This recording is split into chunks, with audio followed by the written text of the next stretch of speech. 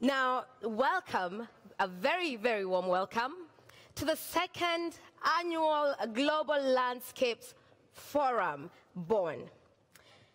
Our theme this year is Connecting for Impact, from commitment to action. We are all aware we sit in forums, we talk and talk and talk, and we commit. But what next? During the next 2 days, all kinds of people will be sharing and discussing learning experiences, innovations, ideas, and most importantly, actions that we can take individually and together to change the world. Now, we have reached so far 231.5 million people. I'm letting that sink in. But it's not enough because GLF aspires to reach 1 billion people. Yes, to change landscapes everywhere across the globe. Now, today on Landscape Talks, we shall spotlight the most fascinating new findings and stories from the field in just seven minutes. 7 minutes. Yeah.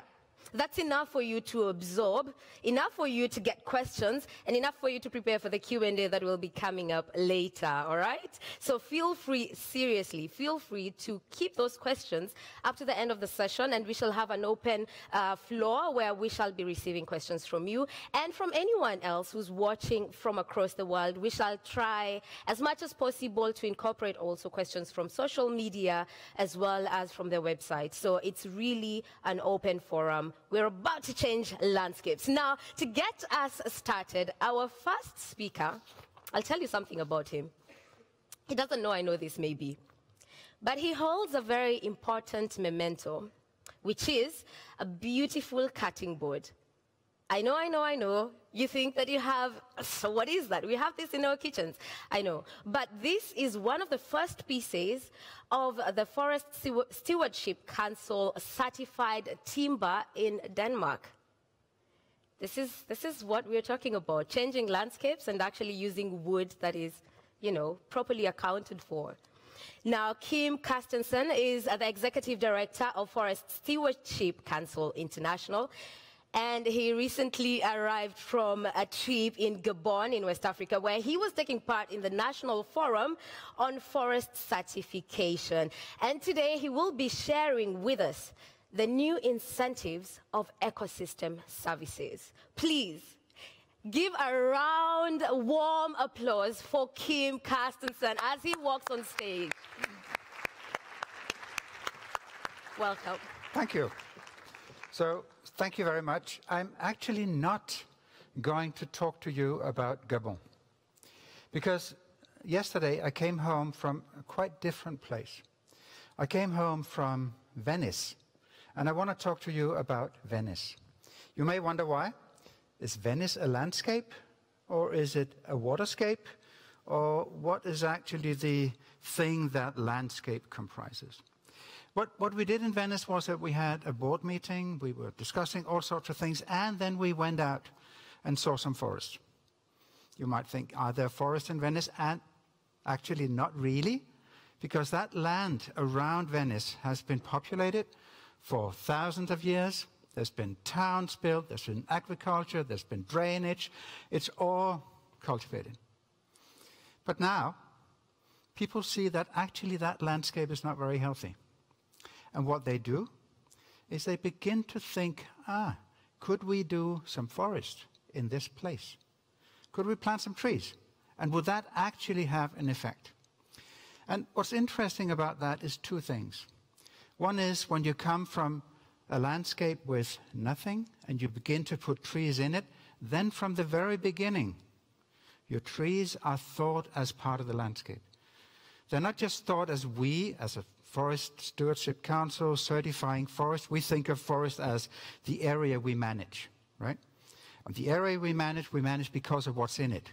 There's trees, there's mushrooms, there's other products that are in that forest. And we don't necessarily see what the function of that forest is for the wider landscape. But in the area around Venice, where they're not used to have forests, the fascists took out the last ones in the 1930s. There they suddenly see, we need to have some trees here because we don't have them. and we need them. And why do they need them? And that's the next interesting point. That when you begin to think about forests as something different from just production, and that's what they do, because they think of them as, oh, we need some clean water. Oh, we need to get something that can get us rid of the noise and the pollution from the Autobahn and that go from Germany all the way down to southern Italy with all sorts of products going one way and the other. Oh, we need something to deal with the carbon. Oh, we need something to have a place for our children to go out and look at what is a forest. Oh, there's a squirrel, there's a bird, there's birdsong, there's all of these things. And these forests get established for not the production. They will also produce some timber once in a while, but actually they get established for what we call ecosystem services that they provide. And those ecosystem services are not, I mean, one of the forests I was in was 3.5 hectares, right? That's 300 meters that way and 120 that way, right? Not a very impressive one. We joked a little bit. Are we going to get lost here?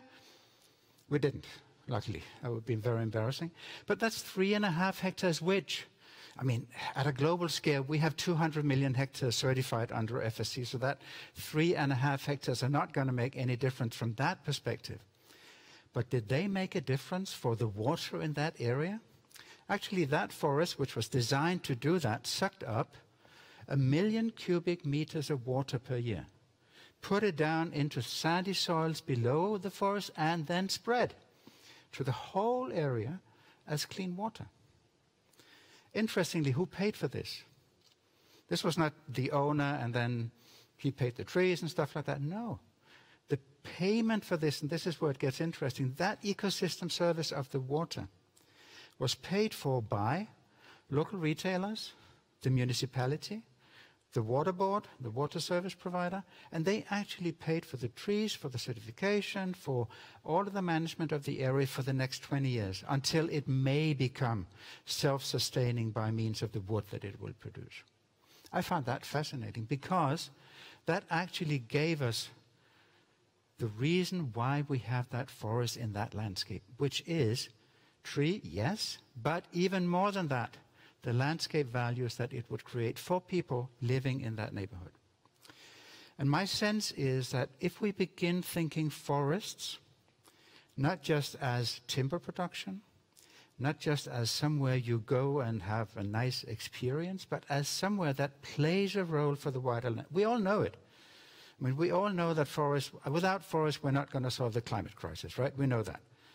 But how do you actually make that link? That's a very abstract link. But if you make the link between the forest you have there and the landscape just around it, that's a very different thing. So over the past couple of years, we have developed what we call the Ecosystem Services Procedure. That sounds utterly boring, and of course it is, but it has potential. The Ecosystem Services Procedure is what gives you that next step, not just we know, yes, we know that forests matter for climate. Yes, we know that forests matter for biodiversity. Yes, we know that forests matter for water. But it gives you that next level of being able to document, to verify, and to be able to know what can you say to ordinary people in the market who are interested in these things. So these forests, as I said, get paid for by supermarkets, by ordinary people who adopt a tree or something like that, the water board, everybody. And it comes from experience that is not just valid in Italy. The whole idea comes out of a project where we tested ideas in Vietnam. The pictures you see behind me are from Chile. So we tested Vietnam, Chile, Indonesia, Nepal. No rich countries, but all of these poor countries. And now I've seen it yesterday. It works in the rich countries, and it also works in a number of poor countries where people need these resources. And when you come to it, as I say, from this ecosystem services angle, you immediately are in the midst of a landscape where these ecosystem services matter for everything that's around it, whether it's like it was in Chile, a cattle farm, a cattle ranch, whether it's as it was in Indonesia, agricultural or agroforestry landscapes around it, whether it's degraded lands around the forest, it doesn't really matter. Because if you can have the forest and you can create those values, then you have a situation where your forest belongs in the landscape, the people see it, the people benefit from it, and you can get somebody different from the government, different from the normal donor, to actually pay for it in the end. So for us, coming into the Global Landscapes Forum, the Ecosystem Services Procedure is probably the main instrument that we will use to take thinking about landscapes into doing landscapes. I saw it in Venice on 3.5 hectares. I'm going to Brazil tonight. I hope to see this in more than 3.5 hectares in Brazil. At least they have the potential, they have the forest area that could make that happen, and I'm really looking forward to see how we, as an organization, as the Forest Stewardship Council, can make the ecosystem procedure be something that will benefit landscapes all over the world. Thank you very much.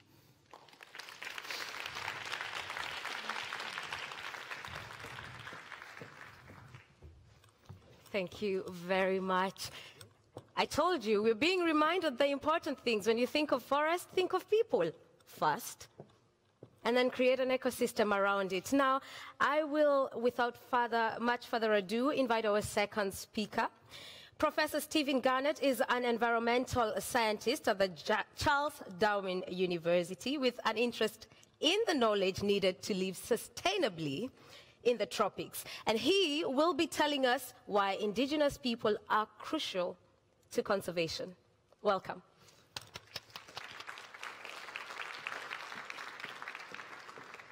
Thank you. Where I come from, I live in North Australia. And the indigenous people I know and work with there don't use the word landscape. They use the word country with a capital C.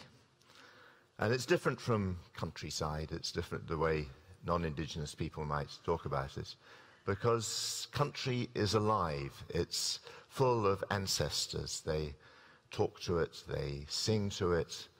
It is something, part of their soul is the land to which they have traditional connections. And when they're on country, that land is healthy. When they're away from it, the land is sad, and they are sad too. And it's an ethos that most of the rest of the world has lost. So when I was asked about 5 years ago to run a session at the World Parks Congress on the contributions of indigenous people to conservation around the world, I thought, well, what we need to do is find out the area around the world where indigenous people still own land, still manage land, whether they still retain a connection to country, whether the state recognizes it or not.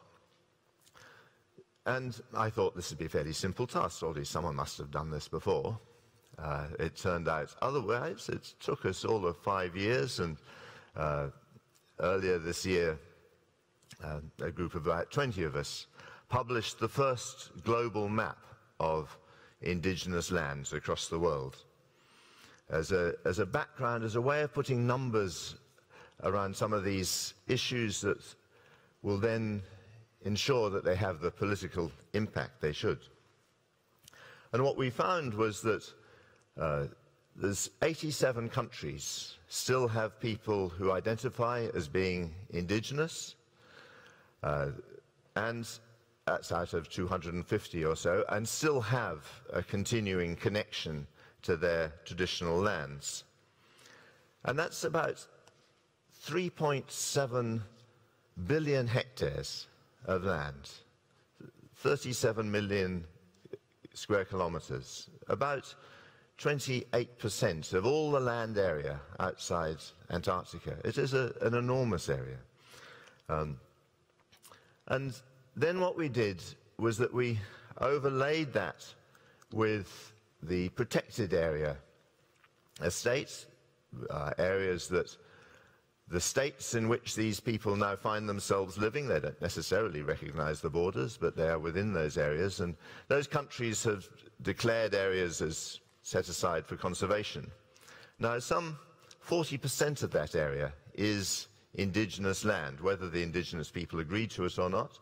In Australia, it's about half our protected area estate is actually indigenous protected area that the indigenous people themselves have agreed that they would set aside for conservation. Other areas, conservation has been very damaging to the indigenous people. But it is still a huge area of the protected area estate that is indigenous. About 20% of their land has been set aside for conservation. We also looked at the naturalness of the indigenous lands, and about 37% of the world's natural areas are on indigenous lands. It's, again, a huge area. When you consider that indigenous peoples make up about 5% of the global population. And in terms of the wildest areas, it's something like 2/3 of the wildest parts of the world are on indigenous lands. It says just how important indigenous peoples are to our sustainable future. We heard about forests, how important forests are. We've done another analysis. 35% of the intact forest lands are indigenous. We're doing more work now on biodiversity, on a whole range of things. And what we're trying to do with this is, as I said, give some numbers around the indigenous contributions to sustainability into the future. Because without indigenous peoples and without that attitude, we're not going to have a sustainable future. Indigenous peoples need to be part of all our conversations about sustainable futures. We've got these agreements around the international agreements on sustainability. They make mention of indigenous people. They need to be part of all the different fora. They need to be empowered to be part of that. And these are the sorts of numbers that are needed to persuade people that they have to be there. And ultimately, we all need to take on board the idea that country needs a capital C, that we need country, country needs us. It is a philosophy from which we can all learn and which we have largely forgotten. So I'm going to end it there. Thank you very much.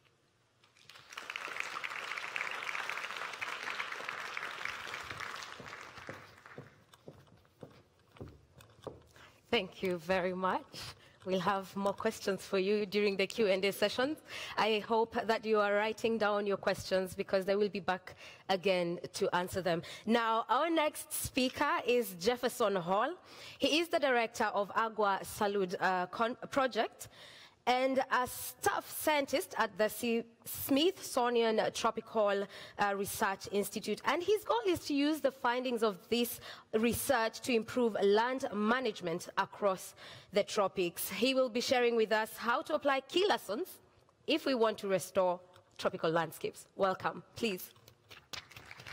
Thank you, thank you. So I'd like to invite you all, at least in your minds, to come with me to Panama, which is where I live. And it sounds pretty good right now because it's hot and humid there and warm.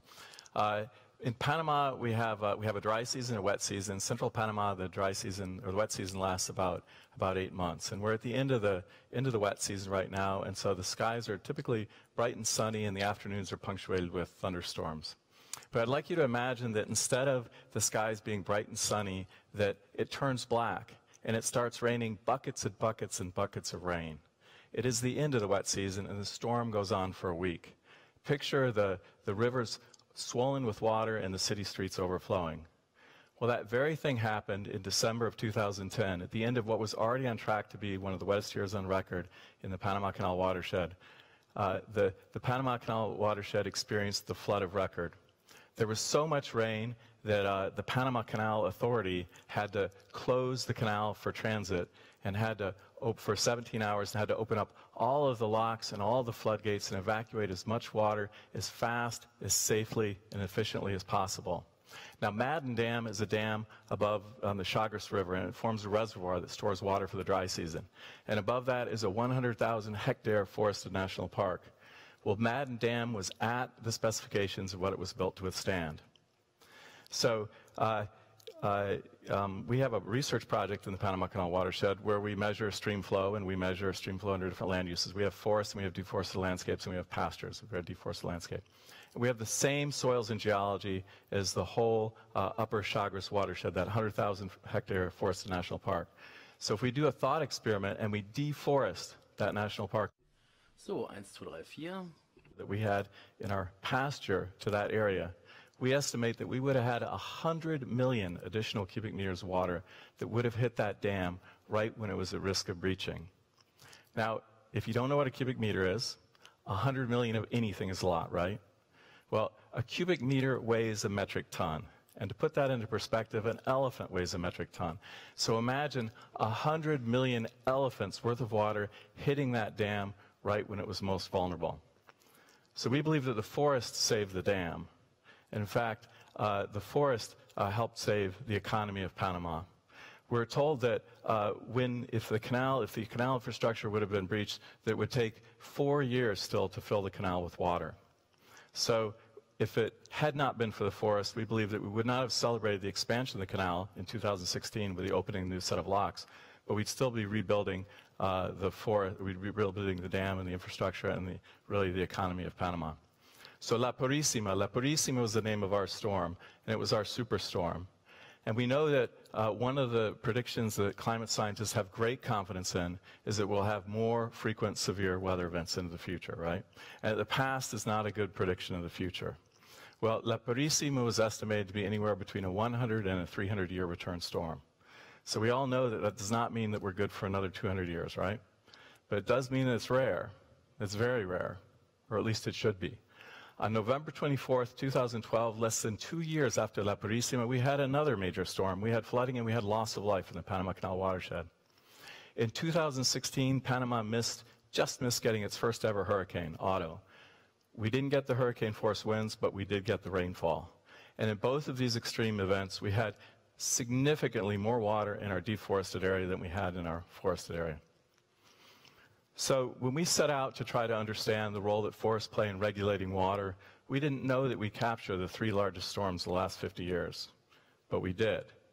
What we were really trying to understand is whether in a seasonal climate, a tropical forest can absorb water during the wet season and slowly release it during the dry season. If in this climate, we would have in the dry season more water in our forested watershed than we would on our deforested landscape. And that's known as the sponge effect. And so we have consistently recorded the forest sponge at our research site. And over 10 years of research, over 10 years of research, we've consistently measured this. And so if we think of that 100,000 hectares of forested landscape of Chagres National Park above the dam, if we apply the excess water that we had in our forest during the dry season there, that would equal 20% of all of the water that the 2 million plus people who get their water out of the entire Panama Canal watershed need during the dry season. So, lost my train of thought. That they need during the dry season. We're not just measuring stream flow in what we do, though. What we're doing is we're also trying to understand and study how to restore the forest's ability to capture water, and that's the key mechanism in the forest sponge and providing dry season water. So let's talk about a forest and let's talk about trees. In 2008, colleagues published a paper documenting the forest transition in Panama. And so researchers believe that once a country hits a certain socioeconomic status, that people will abandon the land, if you will, and they'll move to the city for better economic opportunity. And that once on this abandoned land, seeds will arrive and they'll germinate, and a young, vibrant secondary forest will grow. And that we call it process secondary succession. And articles that were published suggesting that this secondary forest would pick up the slack for the loss of biodiversity in mature tropical forests, they caused quite a bit of controversy, and some of you may actually remember that. Well, the bad news for those of us who care about forests and climate change is that the forest transition has been reversed in Panama, as it has been in many Central and South American countries where it's been documented. But there is good news, and the good news is that we've recently conducted analysis of of deforestation in central Panama. And what we found is that in the Panama Canal watershed, over the first 10 years of the millennium, that the deforestation rate was decreased by some 80%. And that's on the order of the best news that comes out of the Brazilian Amazon that's consistent with the creation of the Amazon Fund, right? Unfortunately, just outside the Panama Canal watershed, the deforestation rate is 2 to 4 times higher than it is in the watershed. So we wanted to get further into this and try to understand, what does this mean for the future? And so we leveraged several data sets that we have in studies in Panama. And the first is, in 2012, Greg Asner of the Carnegie Airborne Observatory led a publication on the first ever map of a country, Panama, of its forest carbon using the LIDAR technology. And this is a technology of extraordinary accuracy and precision. And then we have our own study of secondary forest growth across the landscape. And we have 108 plots where we're measuring secondary forests, and we're documenting the growth every year. There's 100,000 trees that are measured every year. And so we came up with a new growth model. And then we used that deforestation rate. We made a landscape change model. And we projected these recent trends out into the future over the next 5 or 6 decades. And what we found was that we're going to lose a lot of forest. We'll lose 140,000 hectares of forest. But at the same time, we're going to gain a lot of carbon, and that carbon is a result of growth of that young secondary forest that remained from the forest transition. So whereas we'll lose 4.5 million tons of carbon in this area, an area about 20% of Panama, we're still going to gain over 3 times that amount. So the protection of forests afford from floods, the provision of dry season water, the capture of atmospheric carbon, these are all ecosystem services, and we've just been hearing about those. And I'm sure that many of you recognize a whole host of goods and services that humanity gets from natural ecosystems, and these are generally taken for granted from the general public. Well, in an era of fake news, of alternative realities, and systematic attacks on science, I'm here to tell you that were it not for science, we never would have understood and appreciated the ecosystem services afforded by forests in central Panama and the Panama Canal watershed. Fortunately, there are researchers all over the world who are studying ecosystem services and how to restore them. So we're entering the Christmas season and the holidays, the end of the year, and it's a time for many of us that we reflect. And I know that I have a lot to be thankful for, as I'm sure that you do too. But one of the things that I'm thankful for is for all of you and the people like you who are out there fighting the fight to make sure that we have a future that includes forests, wilderness, and one where we can confront the obstacles in front of us in combating climate change. Our own research and the research of others like us, it helps inform these great initiatives and show the importance of science in that. Working together, I'm sure that we can all build that sustainable future that we all want and that we all need. Thank you.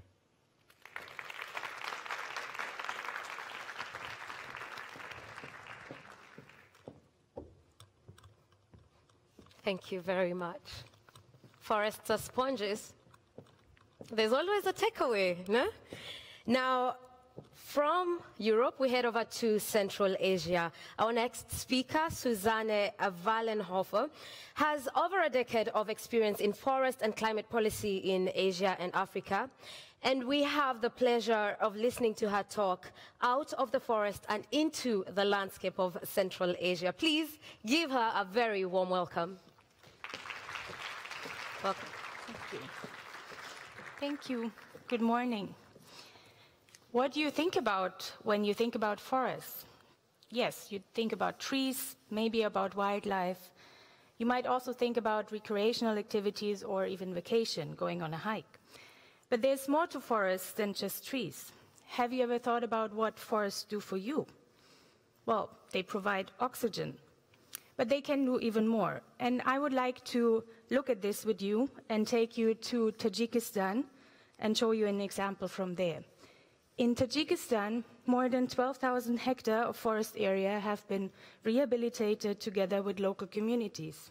In this approach, locals lease the forest area from the state agency over a period of 20 years and take care of forest plots which are about 1 to 2 hectares of size.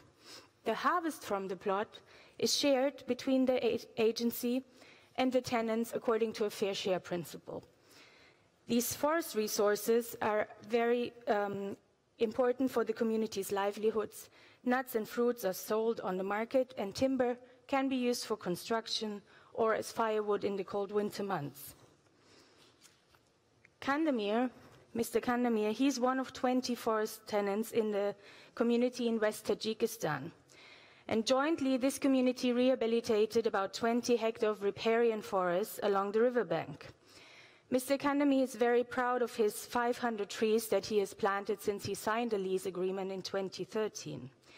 He says forests are one of the most important natural resources for us, and they are of great importance in people's lives, especially in rural areas like our village. Indeed, forests provide rural communities not only with firewood, but also with non-timber forest products.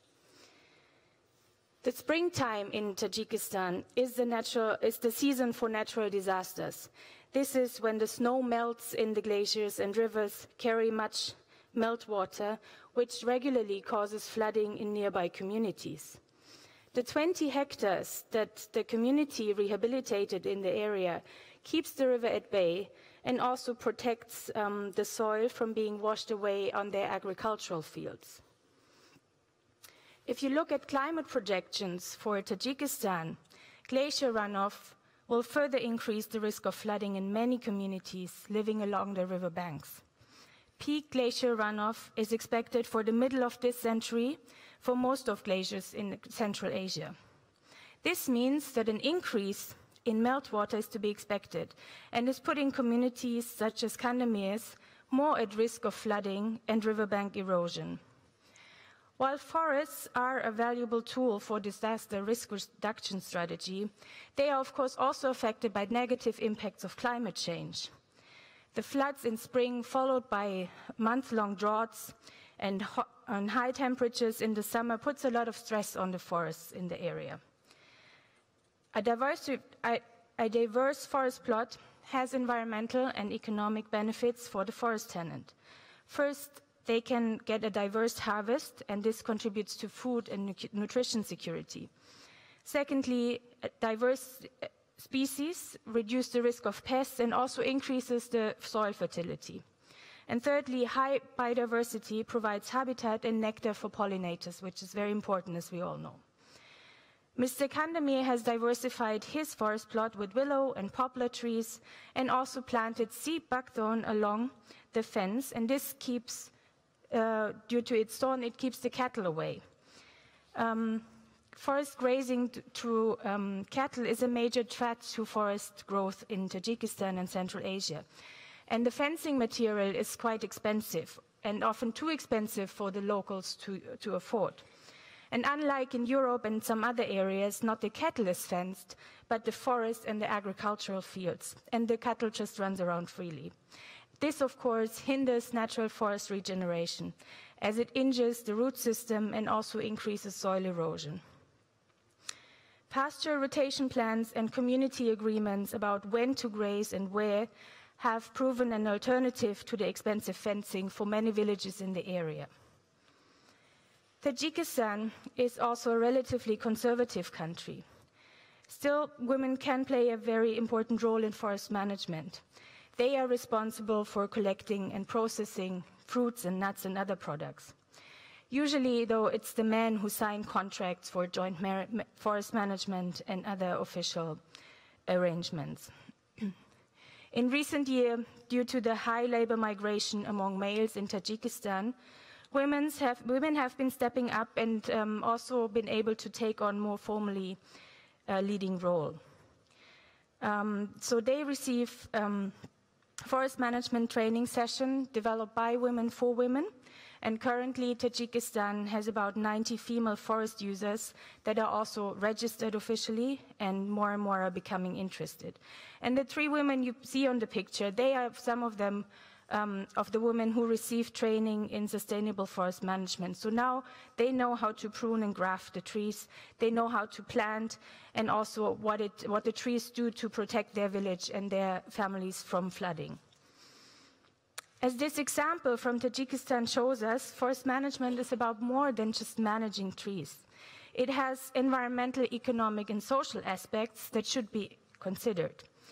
So there's a need to take a landscape perspective and replace pure technical forest management. The forest landscape restoration approach, along with the Bonn Challenge, give a trend to look out of the forest and into the landscape. And just recently, the countries of Central Asia have come together and pledged several thousand hectares of forest area to be restored to the Bonn Challenge during the Astana conference. Forest landscape restoration brings a new but needed perspective to traditional forest management and builds a platform for exchange on successful practices at a global level. Mr. Kandamir says, we, the local people, are obliged to save the forest for our children and grandchildren. For every tree that has fallen in this country, we need to plant at least 2 new ones. And for those of you who are interested, there's more information about this specific example available online on the Panorama website. And colleagues of mine will also have a side event tomorrow afternoon where you can find out more about some of the examples that are provided on these solutions. Thank you.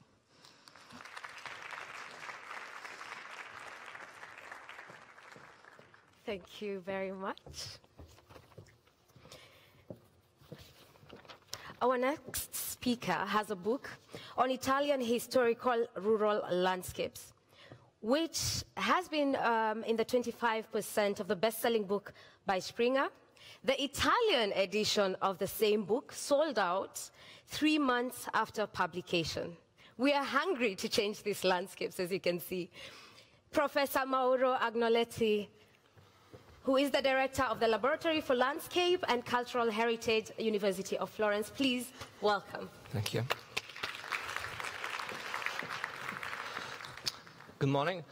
So today I'm offering you a reflection on something that has happened in the last century. That century has been called the Age of Extreme by historians, because in this period we have been witnessing many changes that had affected almost any aspect of life. But during this time we had also some other changes that most of the people did not realize that were happening. And I'm speaking about what happened in the rural territory. So we've been applying a development model, but mostly fostering an industrial model of agriculture that showed to be ineffective in many rural areas to solve the economic problem of the rural population.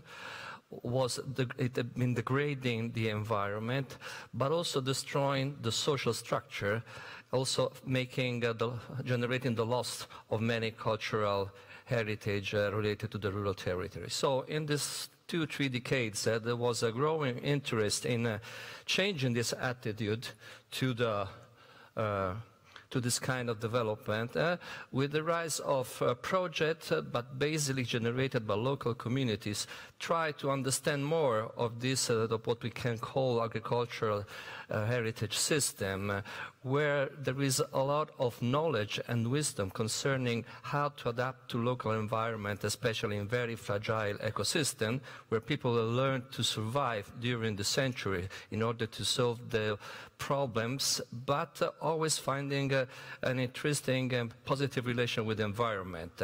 So there are, as you see, many of these sites that have been found in many countries in the world, not only in developing countries, but also in Europe, because there is, as I said, an interest from local population to reappropriate their history and their knowledge and try to understand more of what they did in the past, what their ancestors did to find a good relationship with their environment.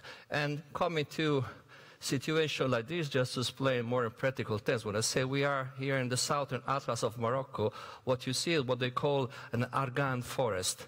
The argan tree is a fantastic tree. It can grow in very arid region. The roots of the tree goes deep down in the soil as far as 40 meters. The tree is adapting very well to a different climatic condition. When it's very dry, all the leaves turn dry. When you have a rain, in just 10 days it can turn green.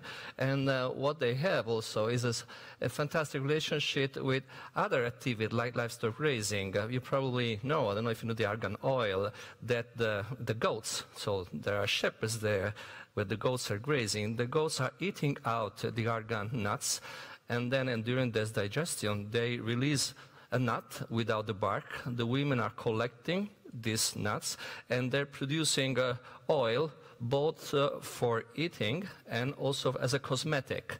So as you see, there is a relationship combining different things together, not only the cultivation and production of the tree. And the other thing that I would say, beside the fact that you look at a beautiful landscape, is that they call this a forest. So many of us, especially those studying forestry, think that the forest is a thick, dense, homogeneous layer of trees covering the soil. It's not true, especially in historical terms. In the country where I come from, Italy, until 40 years ago, 50 years ago, normally what we call forest was considered a place where you have grazing animals. Legally, I'm saying, not just because of something you read in the books. So, you know, in all this area, you see there is unfortunately also a kind of development that tends to abandon all this system, because these were not just a cultivation of trees. These were a system combining together many different things. So the danger of this situation is that the population is moving to other area in Morocco is the coast. Well, you have problems just like urbanization, soil consumption, social degradation. And now what is interesting in this area is there's a flow of people returning to the land. From these places along the coast, they want to go back there and try to find a new relationship with their environment. But basically what this situation shows is that these people has been adapting to very difficult conditions in order to survive. They were not producing much, but they were producing in areas where a modern farmer, at least from Europe, would say, well, this is impossible to develop a modern agriculture. And what to say about other areas like this that you see in China? We are in a fish pond system in the Huzhou area. You see here also, it's very interesting because all these ponds combine different way of producing. They're producing mulberry tree, and the mulberry tree are feeding the fish in the ponds. Then taking the fish, but also taking the mud and using it to fertilize the mulberry. So in this case, we call it system because it's not just one plantation. It combines different things all together. And so you are an interesting system that it's working without many external energy inputs. And you know all this not because you can read it in books, but you know this from the local population because they learned in history how to do it. What to say about these floating gardens? Okay, water, sometimes it's a problem because you need a land to cultivate. So they're creating these islands, make of straw, where they're cultivating the vegetables. Beside the fantastic scenery that you see, okay, this is very productive. They can really produce a lot. So this is helping, once again, to find a way of surviving, just taking advantage of what the environment is offering. So my environment is water. I need to survive in water. I'm developing my knowledge, my skills to understand how to survive there. And also this is a system because there is an interaction between the water, the fish, and what is cultivated over there. And what to say once again about the oases? Well, the oases are places that you do not even suspect they exist if you travel in the desert. But inside an oasis, you find everything.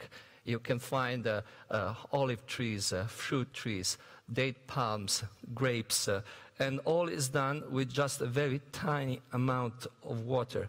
And you don't need a lot of water there. They just learn how to create this paradise, I would say, in the middle of the desert, just learning to save what the nature has given to them. And so that they gain more cultivated area in the desert with system they are using to turn sand with nothing inside into a place like that. These are very fragile ecosystem at all levels, environmental, economic, and social. In an area like here, we are in the Siwa oasis between Egypt and Libya. The problem is that too many people has found that it's a good place for living. So from all over Egypt, they try to go there. So there's too many people getting back into this area. The same thing is happening in China. In many countries, we have been seeing the abandonment of the rural territory. But in all these sites that are sort of having a new life, there are many farmers who want to go back in the area because they found the standard of living they had in urban area unsustainable. What to say about this other aspect? We are near Naples in Italy. These are mixed cultivation. You see there is a interesting interaction between the tree. The big trees are poplar and the vines. Just to see, okay, you understand the height, almost 12 meters. So what they're doing, they're combining the wine, the collection of the leaves for the animal as fodder.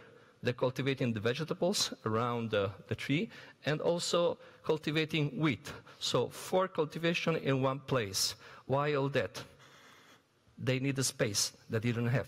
Too many people to feed, so they wanted to have a limited space. They need to have a space where to cultivate more crops. This system is 2,000 years old and it's still there. The wine is very good, by the way. But once again, where is this knowledge? Where I get the information in the books explaining to me, wine in Italy, viticulture, and so on. I try to find a book explaining you how this system developed by the Etruscan people is working. And another big issue today are terraces.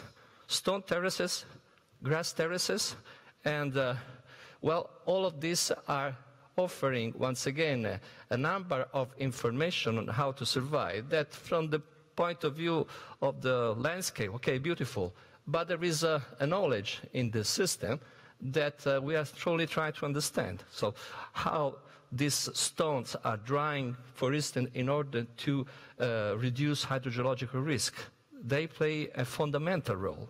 Or how these systems are working to support the cultivation, that the heat of the sun is incorporated in the stone of the wall during the hot hours of the day, and it released during the chilly hours of the day.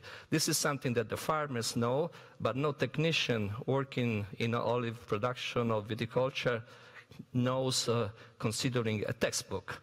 So what we are trying to do now is try to recover all this information and try to organize courses, the big project that we have in Florence, in order to create managers that can manage this area across the world. And the most difficult thing is to have the knowledge as teacher to give to these students. And just to conclude, we didn't know when we started this training program, it's an international master course, how many people would apply, because this topic, I didn't know actually how popular it could be, especially in developing countries that are those where we send most of the information, where we received 95 applications from 25 countries, and at the end, among those students accepted, this may be interesting for some of you, 80% of them are women. Thank you very much.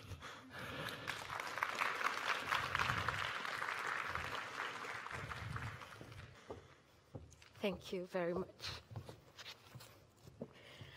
Our last speaker of the day is Socrates Schouten, and he is the concept developer and researcher on the Commons at WAG, Institute for Technology and Society. He's here to talk about the Chamber of Commons, new models of cooperation. Please help me welcome him to the stage. Thank you. Hi, everyone.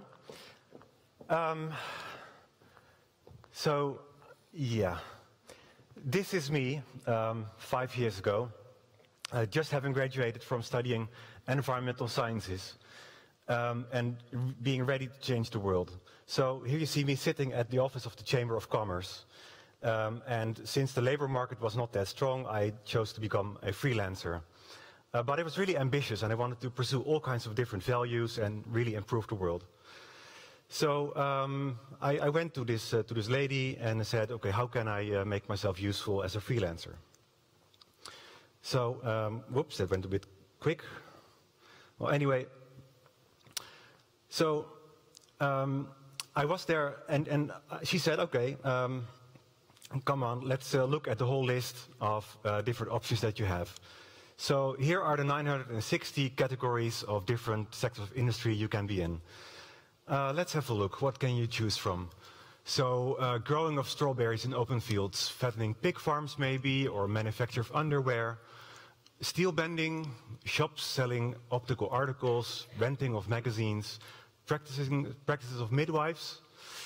And scrolling all down the list, I saw nothing of my liking, and only at the very, very bottom there was a very broad category of purpose-driven organizations in general. So I asked her, isn't there a freelance NGO? And this happened. Computer says no.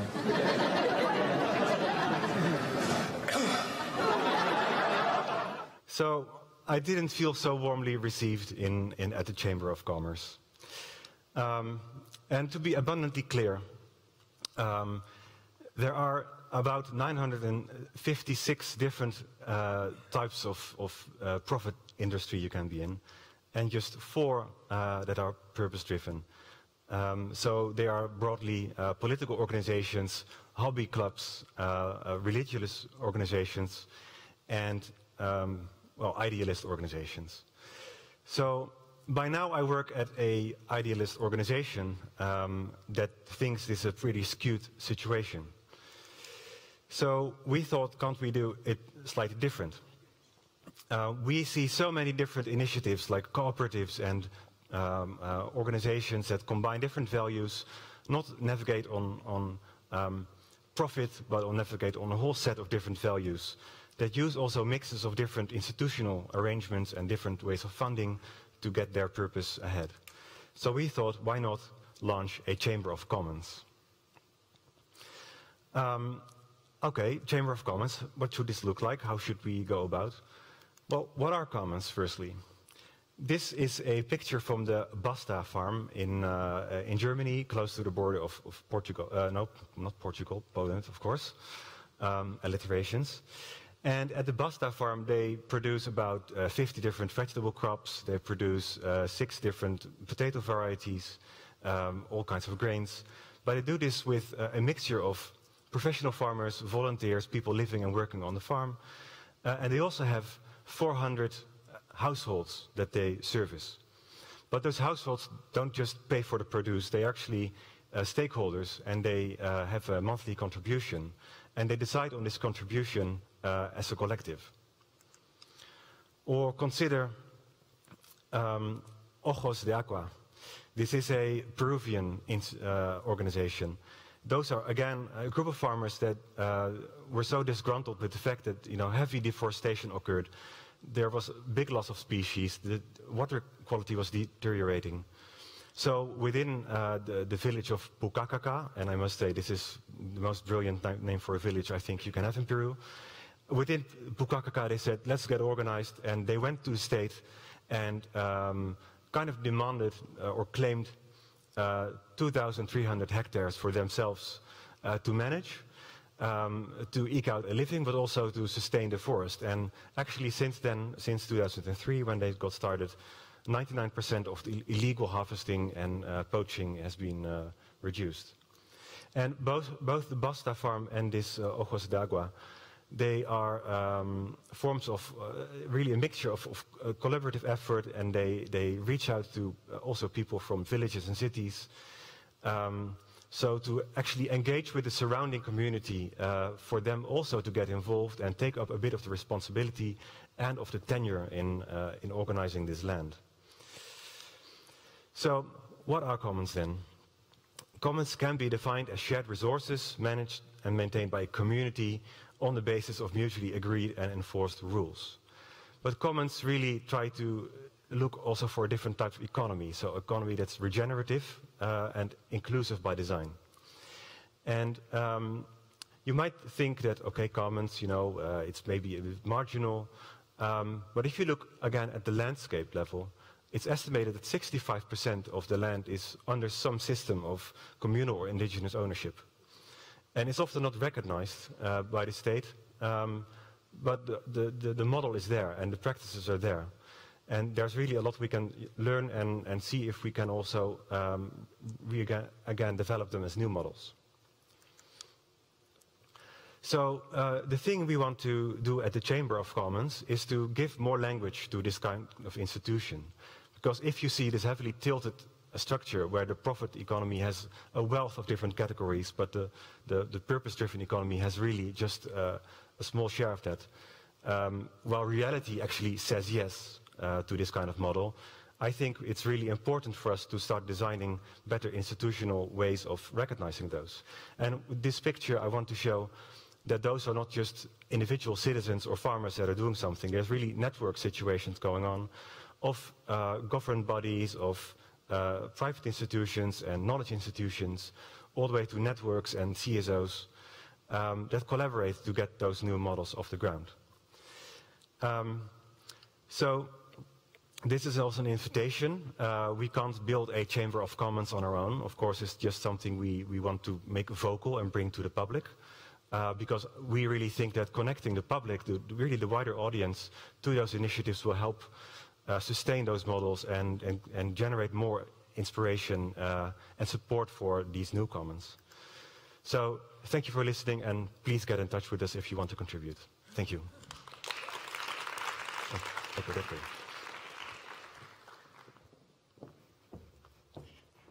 Thank you very, very much for all the wonderful presentations.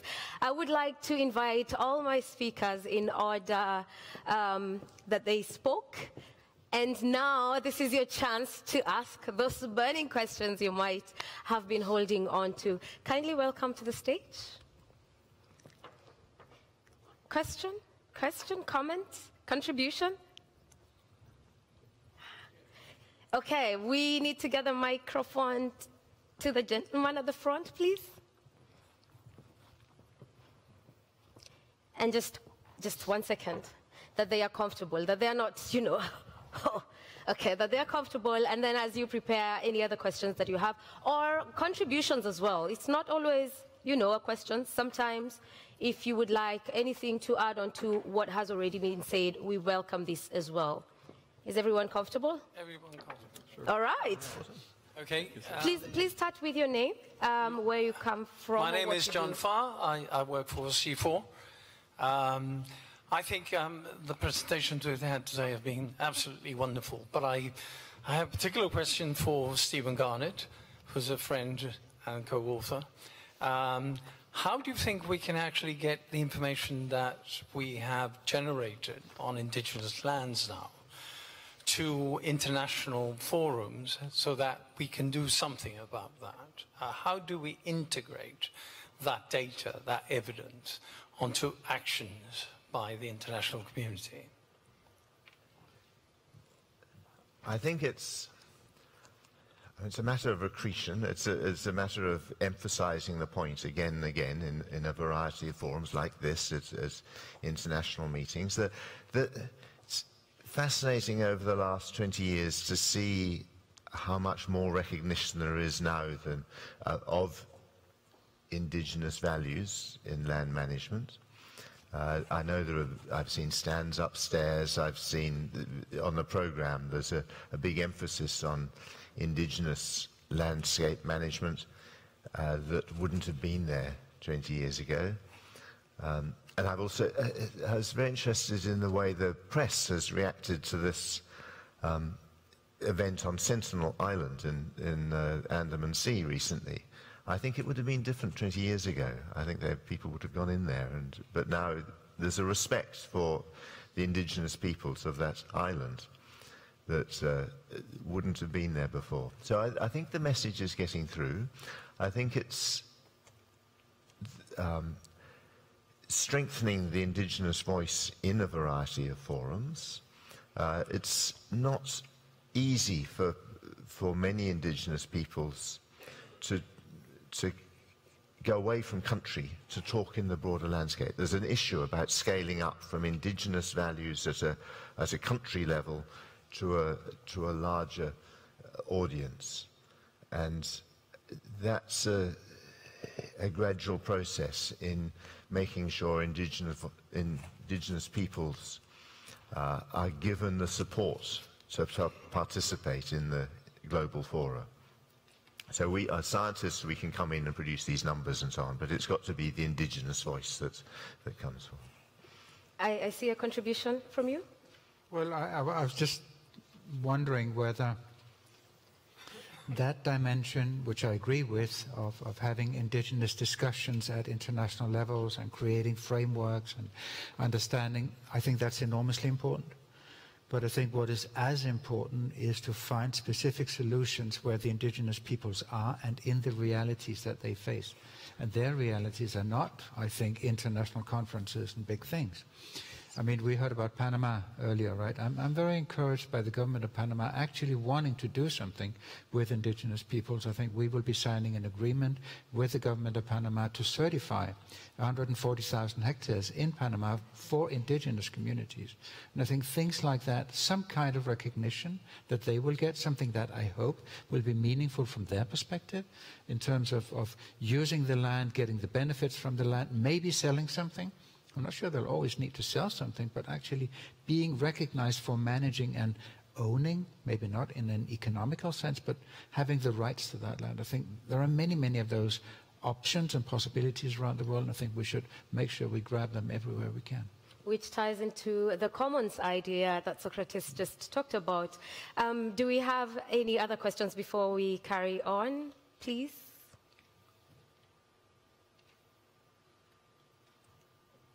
All right, yeah, we'll take the three of them, and then before you answer, yeah? So in case the question is directed to you, just keep a note on it.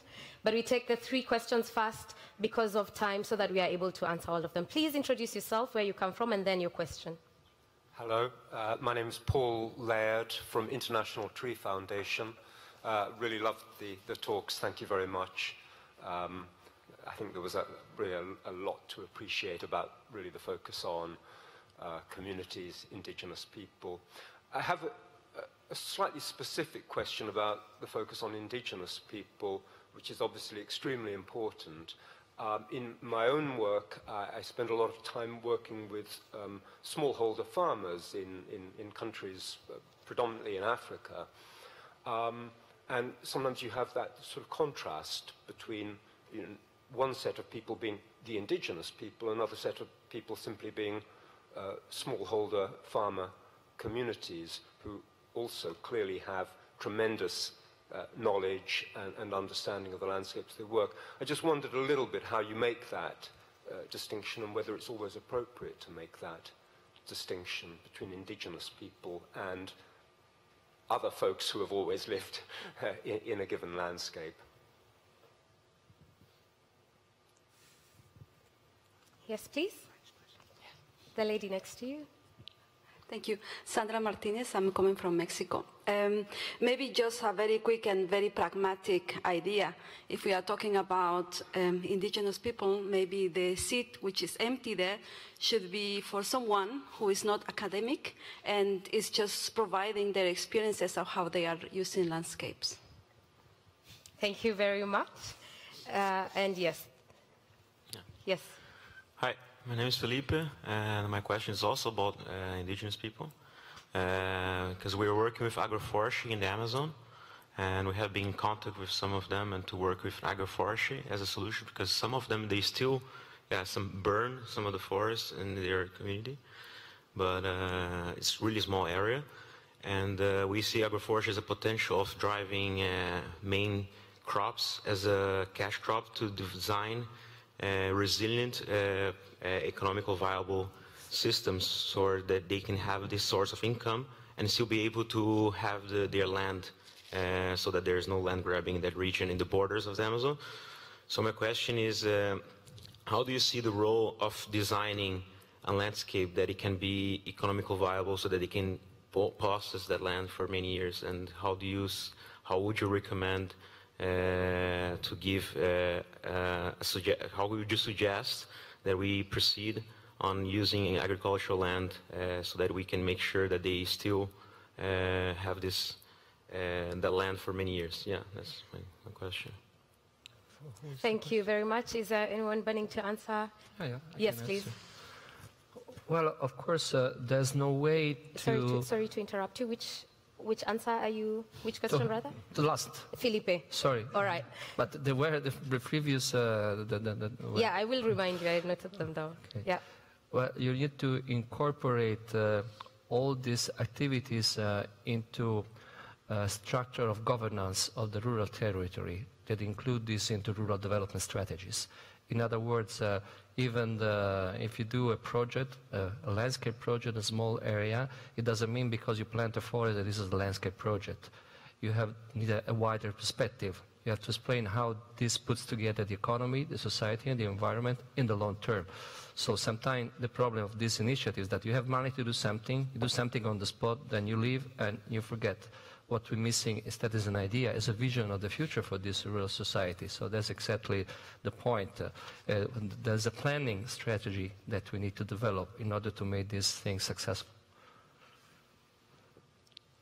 Yeah, in the order of sitting, yes, please. I'm going to respond to all three, if you like.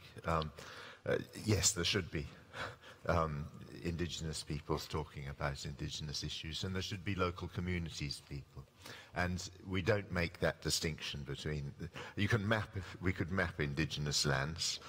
I'd initially set off to look, try and get some estimates of the areas managed by local communities as well, and that's proved to be beyond me.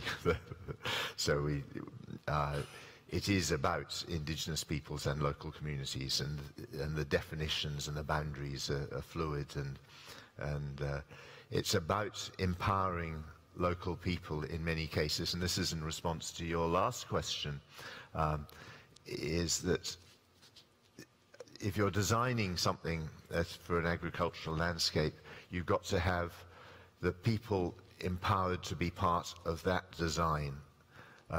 It's not... what we found with indigenous people we work with, if we bring them into a forum like this, they feel very uncomfortable. They're off their country, it's completely foreign.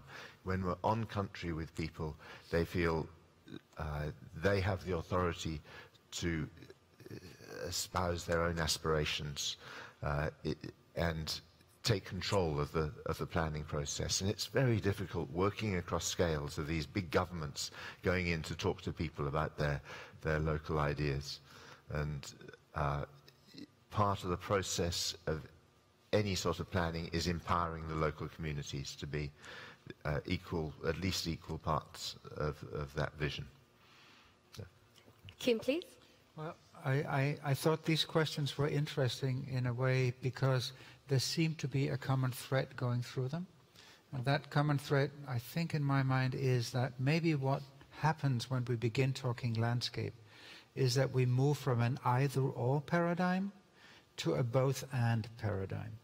So when we talk about indigenous peoples or traditional communities or local communities, of course, I would hate to lose all that has been politically fought and won by indigenous peoples in terms of rights. That would be a disaster. But we need to use that to also think about these other types of communities who live in the same way. And when we think about landscapes, maybe having agriculture in a forested landscape is maybe about not having the either it's a forest or it's a completely agricultural landscape. All of those possibilities in between with agroforestry systems, with other types of ways, and getting to the landscapes means that we think about both the indigenous and the local communities and whatever rights they have and what role they can play in the landscape, and we think about different land use types in the same landscapes and don't go to the extreme of if you're that, you're not that.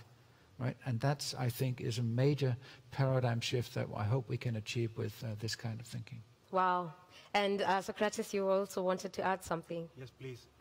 I would like to take your paintbrush and also paint a picture here that in addition to an indigenous representative that we could invite for such a panel, I think we should also invite a citizen representative, because by far most of the final demand in the global economy comes from urban dwellers, so cities. But for them, it's just a purchase that they make, for example, the food that they buy or other products. And if we have a talk about, with institutions on the table and also indigenous and communities, I think also the demand community is very important. And what we try to do is see if we can increase the understanding of the consumers and actually to upgrade their role from a consumer to a collaborative being that actually has more knowledge of where stuff comes from, and then get some way of maybe even getting involvement in those systems and have a voice in that. Wow. We've moved from this part of the problem, and as explained, we've come to, okay, then how can everyone, it's not just indigenous societies or communities that we need to be trying to understand, we should also just see how the urban setting as well is affected by decisions made either for or by the indigenous communities. Now, because of time, I would like to invite all our speakers. First of all, before I close, any burning question? Any burning, I do not want you to go out saying, I did not ask my question. Any burning question? Okay, yes, we have one burning question. This is the, okay, please make it short. Your name, where you come from, and the question. Just these two, and this will be the last. If there is any other, our speakers will be very gracious to meet with you after this event. Please go on. Yes, Kirsten, I'm from Germany. My question goes to Mr. Carterson regarding ecosystem services. This is one topic. It's not like a branding new topic, and there has been enough time for critique to develop. So for me, especially considering economics, so I would just ask you what would be the path, like walking the line between valuing those ecosystem services and not having that dragged in by nature economic quantification, like these issues with like putting a price tag on each ecosystem service, but having the value valued. All right, and the last question, please. Yes, here. Thank you very much. Okay. Hi, my name is Amelie. I'm also from Germany, and my question is also about the indigenous peoples, actually, because I really like the map about indigenous lands, but I would be very interested in a kind of heat map to see how many of these lands are actually sustainably used. Because I've made the experience that often, I work at a project in Peru, we have a small private conservation area, and I made the experience that often also the indigenous people are people that are of course exploiting the land, and it would be nice to know how these areas worldwide, how this distribution is, how the land is used by the indigenous people, if it's sustainable or not, and so that you could get kind of a feeling where exactly you would have to hit with your conservation goals. Thank you very much for those questions. I will kindly ask my speakers to keep it brief. We only have 4.3 minutes. So please go ahead, Kim. So, I mean, I think there's two paths to an answer in this. One is sort of the overall economic thinking and what counts and what doesn't count, and that needs to be moved forward, and I think that's very important. But that's not where we are, what we do as an organization. What we do is to try to have practical examples and be creative. I mean, I was enormously impressed by the creativity in northern Italy around these things. I mean, the way that you could make these things have value was amazing, and who you could make it have value to. So you got supermarket chains, you got nature bonds that you could buy a special product, and then you bought 2 cents for your tree, and stuff like that. It was really amazing. So I think that creativity in the actual situation, I think that needs to be a complement to the theoretical economical developments. Yes, please, Mr. Yeah, so if I can just add to that, we spend a lot of time looking at ecosystem services and trying to value them and thinking about that, and we're working with teams of economists. There's some challenges, though, and the first is people are out there selling ecosystem services, and you can, if you sell something and somebody buys it, it's successful economically, and there you go. But if I sell you snake oil, and I tell you it does something and it doesn't, and you buy it, then that's a success. So we still have a ways to go to understand whether the production of these services that we're selling really kind of exists.